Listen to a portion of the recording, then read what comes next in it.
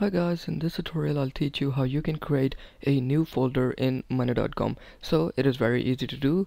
Under main workspace you have to click this blue button, and the last option that says new folder, you have to click on it and it will create a new folder for you. You can name it whatever you like. I am going to name it Monday